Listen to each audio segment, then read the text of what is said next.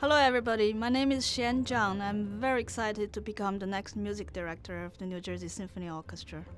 I worked with the NJSO 3 times and I felt very instant connection with the musicians since my very first visit. In terms of making music with them together, they're very flexible. I think that has to do with the fact that they travel a lot and they play in very different venues throughout the state. That has shaped the personality of this orchestra to be different from most orchestras.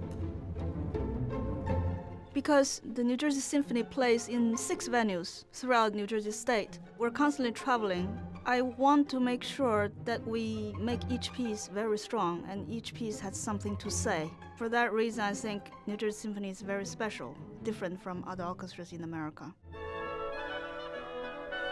Each hall, each place, each town has its own character and its own perception.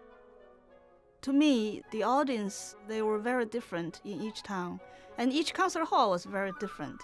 In that sense, I think there are a lot to know about this state in planning the pieces that we play in each place.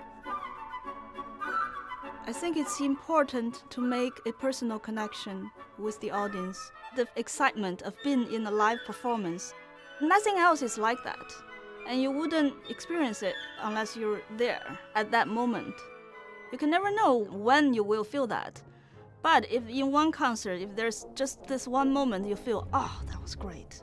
That's it. That's the highlight, and that's what we try to achieve.